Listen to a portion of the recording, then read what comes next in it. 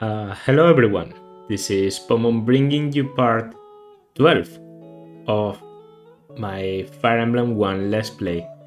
So yeah, this is the second and last part that we're going to do in this format because as I said at the beginning of the previous one, the recording failure lasted for one recording session, which was 2 chapters. I played the previous one with the Ballistician and this one, the Ageless Palace. Now, I have to say, about losing the previous one, I'm not even that mad. I now that I've done it and edited and all that, I think it turned out pretty well. And in the end, it's something like a fun thing to have in a let's play. But for this one to have been lost is pretty sad because a lot of things happen on the Ageless Palace. So first of all, we're going to begin with the introduction to the story. Nah. We can go without healing. We can't go without Gordon. Perfect. The Ageless Palace. Oh, Katria. Bishop Boa, do you hear the confusion in the palace? Do you think something is afoot? Perhaps Princess Nina was able to recruit an army and has returned. But you really think so? We might be saved. Perhaps, but the enemy won't let us go without a fight. And without our weapons, we're helpless. But this is the perfect chance to rid Arcania of its foes. I am willing to take that chance, no matter what might happen to me. Your fighting spirit is so strong, my dear, but if you perished, Astram would surely weep. That's not Katria. That's not Katria, because Katria has absolutely nothing to do with Nina. Nina isn't her queen, Minerva is. Yes, I do wish I could see him once more before the end. Also, Astram, a name I'm not familiar with. But if I cannot, if that is your wish, Media. Okay, she's called Media. You must fight as hard as you can and never give up. So you don't have weapons? No items. A paladin. Okay, so after that, it was pretty clear to me what the chapter is about. You have to rescue these guys on this area, and it's a bit like it would happen with Lilina on FE6. You kind of have to switch them around to avoid the archers and the mage. None of them have weaponry, no weaponry at all. It's two armor knights called Dolph and Magellan. This girl is a paladin called Media. This one's a bishop called I don't remember. And this is an archer called Thomas, which is literally a Gordon recolor. Maybe not even a recolor, maybe just Gordon's portrait all over again. Because there's thieves in here, I was sure that I was going to start, around here, because it's pretty typical for you to start at the outside of the area you're going to invade, and also you have the convoy near. But I actually, as you can see here in the map, start on these points. So that didn't go so well for me because I had some characters deployed just to take away their interesting weaponry. For example, I deployed my bishop to take away his barrier stuff because that's pretty valuable, and I didn't want to use him anymore because I now have both Linda and Merrick on the mix. So I had to go all the way down and to the convoy to store that. I also had to do the same with George, my archer, because I wanted to store my good bows for Gordon to use, obviously. It is, however, a good thing because that also means it's much easier for me to stop these two thieves. They were holding good things. I think it might have been a Levin sword and a Rider's Bane, maybe even a stat booster. Well, pretty insane. I don't remember exactly, but it was very, very good. There's also at some point between the previous chapter and this chapter a speed wing that I used on Marth. And that's when I discovered that the speed wings in this game, instead of giving you 2 to the speed stat, give you +4. So Marth, I think already at this point Marth was like one of my speediest units and had the rapier. So I wanted to try him out, and I basically put Marth here and try and take one of them with the, you know, effective damage from rapier and everything. Then here I have one of my cavaliers. Maybe I should just... Oh. No, that's going to be too little. Like this? Yeah, this way you can appreciate my drawings much better. One of my cavaliers in here, and another one of my cavaliers in here to defeat you. You have to remember here, I'm not using Jagen anymore, so my deployment slots were, you know, allowed me to bring other people like my bishop to store the barrier and all that. Still, this map didn't have a lot of deployment slots. I'm guessing that's because you get these units. Not that they do a lot for you, but hey, it still existed. So yeah, I took them out pretty easily. Got their drops, and thankfully I was able to get every chest in this map, I can already tell you, because they were pretty good. Marth actually took care of this guy easily, and this one actually survived against Marth Cavalier, so I had to go with another round from Marth. If Marth had finished his turn here, then now he went up, killed the armor, and then continued going on because, well, I don't know, I just wanted him to kill this other armor because it's good experience for him. Still, the archers were a problem, so I had to approach slowly, you know, because, for example, this point is accessible by an archer to attack, but this one isn't, so by taking refuge in certain points, I was able to go there.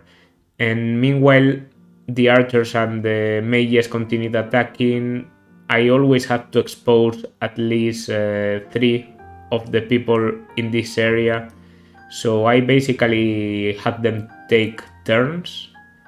Whenever one of them went so low on HP that they couldn't handle it anymore, they went to one of these 2 spaces, which were completely safe. And I was even able to you know, reposition the archers a little bit to this side. I think they ended up in these 2 spots.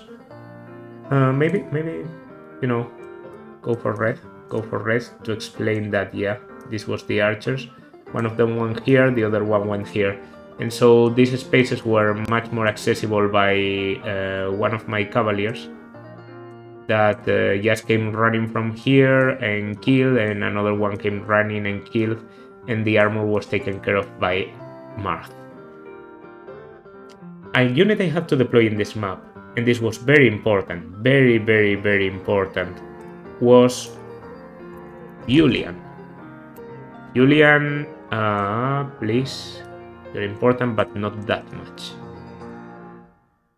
I deployed Julian, and obviously the reason was the large amount of chests.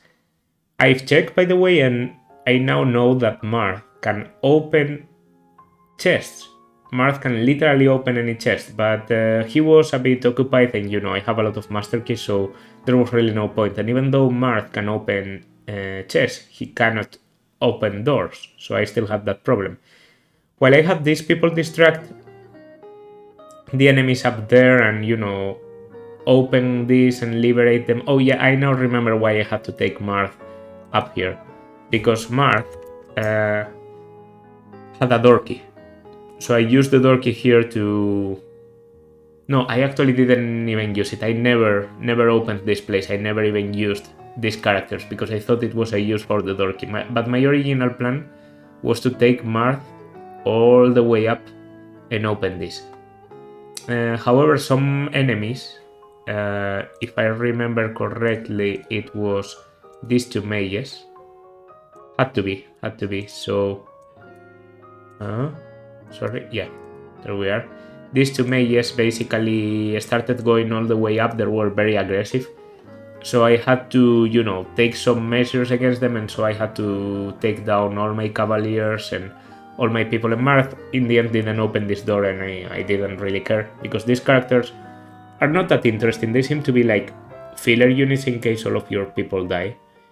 I think that's, you know, valuable in their own right, but not something I want to do, because, you know, Thomas is like a substitute for Gordon, so that's a no.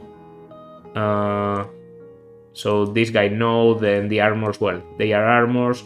My cavaliers, this girl basically had the worst stats than Jagen, Media, and at this point, if I wanted to use another cavalier, I think even Hardin without ever promoting was going to be better, so no way. And well, this bishop, considering I was benching the bishop, so out of these 5 people, I never, you know, decided to use any of them.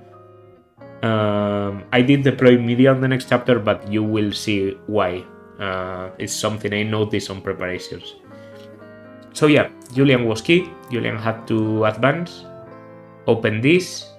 Then I had my 2 good mages here that were just prepared to take care of this guy. So they deleted this promoted armor and then went on to kind of block this place and clash against the mages that had already reached.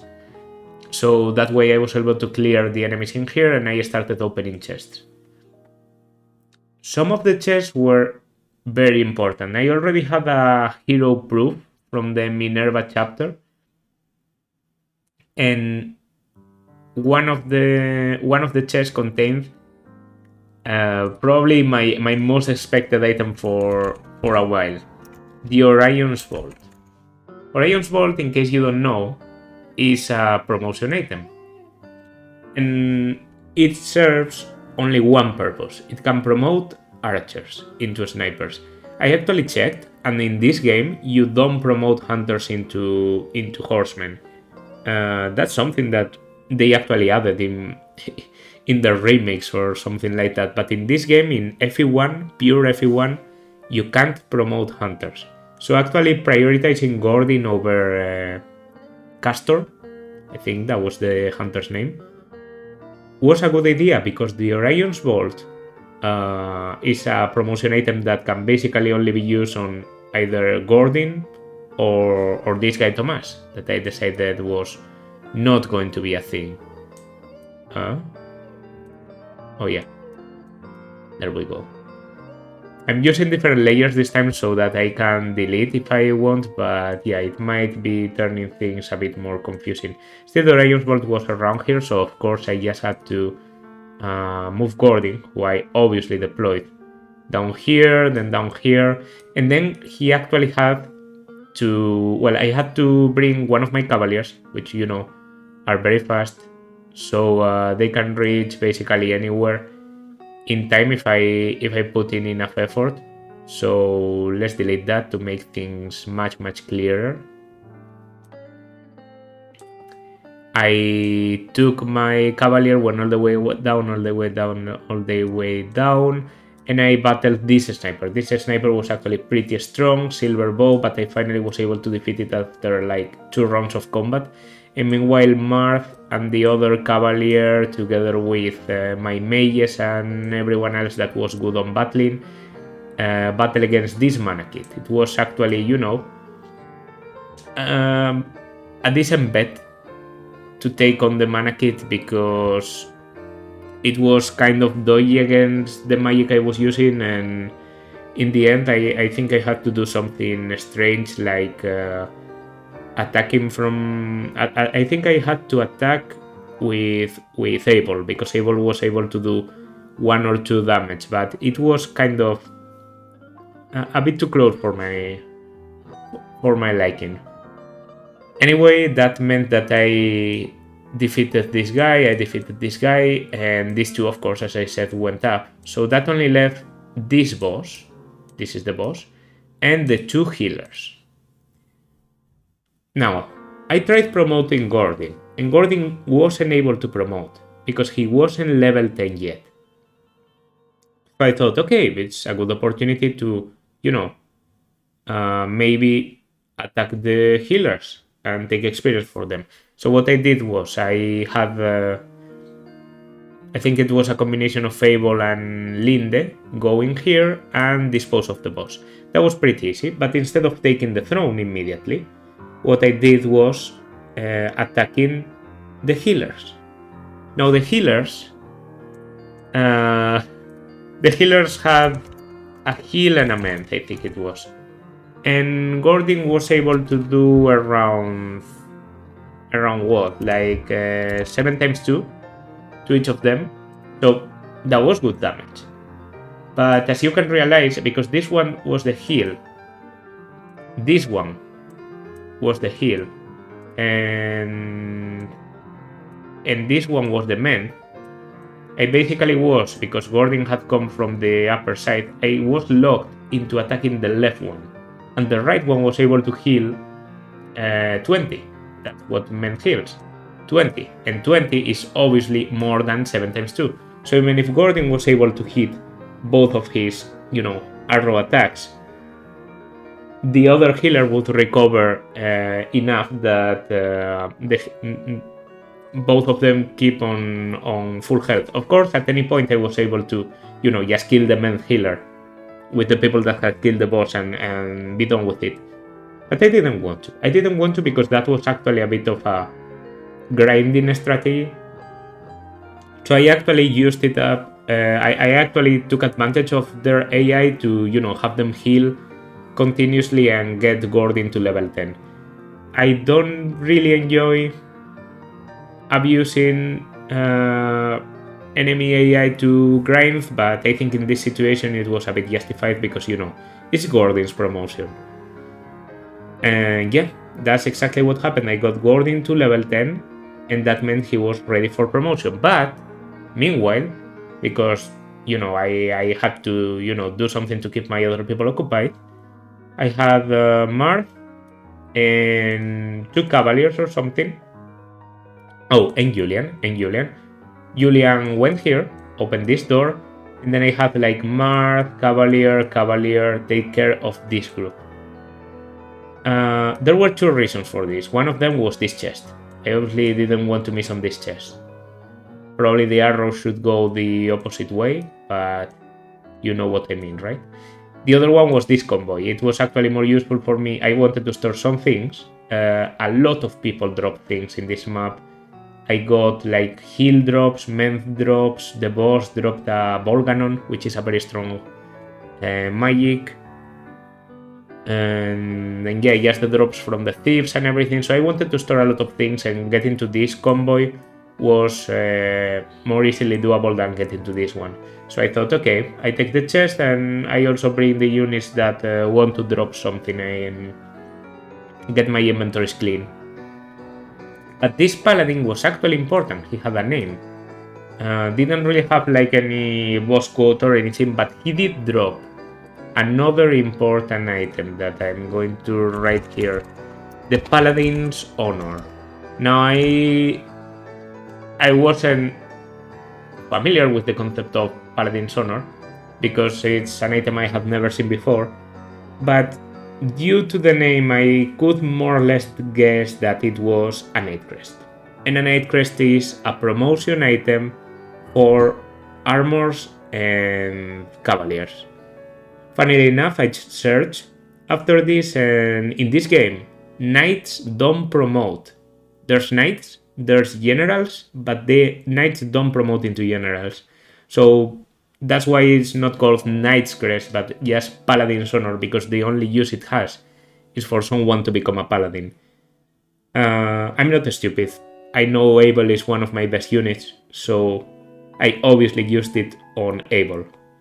And that basically means that I had 3 promotions happen on this map, and you missed all of them because of me losing the recording. Abel, Gordon, and Ogma. Abel turned into a paladin, Gordon turned into a... This is important, this is big. Abel turned into a paladin, Gordon turned into a sniper, and Ogma turned into a hero. Promotion for Ogma. and for Abel was pretty disappointing, but for Gordon it was incredible. Like, he got up to 12 or 14 speed, and I thought, like, what the hell is this? Like, are the bonuses for snipers so good because, you know, they are aware that it's not that good a class? Or I don't really get why this is happening. Actually, FE1 doesn't have a, you know, direct bonus system like in the GBA games.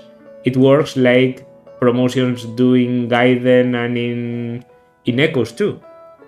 Instead of giving you a fixed boost, you catch up to the bases of the promoted class. And apparently, snipers have very, very, very good base speed. So that meant Gordon caught up to the base speed of a sniper, which is very high, from his pathetic like 5-6 speed. So now Gordon is suddenly able to do more damage, almost always double, and yeah, he's become quite a unit. To be honest, I can now rely on Gordon quite a lot, which is scary to think about. I of course understand that Gordon has his disadvantages, you know, you have to train him. Right now he seems slightly stronger than George, but George basically doesn't need any input at all to become good, so please Mecha, I'm sorry. I know, it's a pitfall and all that, but man is he entertaining to use. And yeah, after that I took care of the last group of enemies, I got their drop, I promoted everyone I needed to, that meant the whole map was clean and I just had to take the throne in here. So while my people were storing things on the convoy, I just went on the throne and took it. I know the concept for the map might seem pretty simple, maybe the way I played it was simpler than the previous, to be honest, but I feel like this was an important map because it was the main castle of Arcania. When we retook it, it felt like we had accomplished one of the main points of the plot, and for me to have lost this recording is actually, yeah, something I don't really enjoy. But that's how things go. That's how things go. So yeah, I'm going to leave you here with the outro for the story, and next time we'll be back to our regular schedule with, you know, actual gameplay happening instead of me scribbling over game. Also, in case you care, I moved houses, so that's why this video was, you know, had like a week. You had to wait a week between the previous one and this one. You have my gratitude, Prince. It is all thanks to you that I was able to return to my home. This shining bow is called Parthia. It is one of the weapons passed down by the royal family. Our enemies... Wait, you give me Parthia? Our enemies have stolen the lance Gratibu and the sword Mercurius. If you can obtain these weapons, their great power will make your fight that much easier. I feel like this is like the silver sword that I got. It's probably going to be on Marth's inventory, which means I can trade it to Gordon. But I'm probably going to store it. Okay, that was the end of a very, very enjoyable chapter. I was complaining about inventory handling, and this chapter was all about inventory handling, and I really had a lot of fun with it.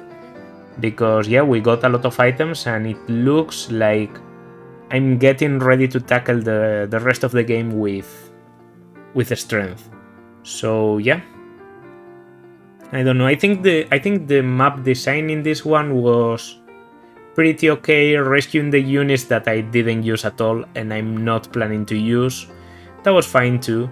If I get an extra deploy, then maybe I will use that girl, Media, because she seemed to be interesting.